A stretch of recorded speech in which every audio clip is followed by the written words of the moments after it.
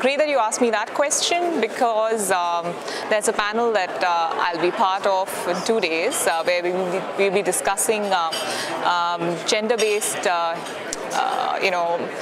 online hate speech, and in the context of overall content moderation and regulation and the challenges that that presents. The idea that content moderation and hate speech and free speech are somehow at odds, well, that content moderation is somehow going to eliminate or hinder hate speech is problematic. We have to stop seeing these things as a dichotomy. In order to enable free speech, we need content moderation. We need speech that is meaningful and free.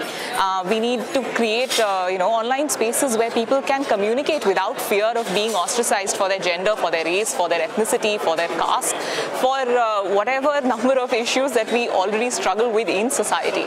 So we have to get beyond that sort of, that binary dichotomous sort of thinking which polarizes us and makes us believe that somehow free speech is antithetical to the idea of moderation.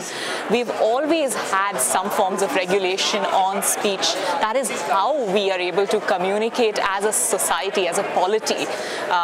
We have to have no-go areas, and those and politics and policymakers have to step up and create those no-go areas. We have to put our foot down, and it's high time we do so. Otherwise, we will lose the rights to public space that we have gained with such hard work and efforts over the last couple of centuries. It will be such a tragedy that with the means, the media that brings us all together, as a global platform of being able to communicate with anybody across the world, is also the technology that will end up fracturing us into tiny little silos, that prevents us from being able to see eye to eye, that prevents us from being feeling like we are in safe spaces. And these, and that would be just the biggest irony of today's era.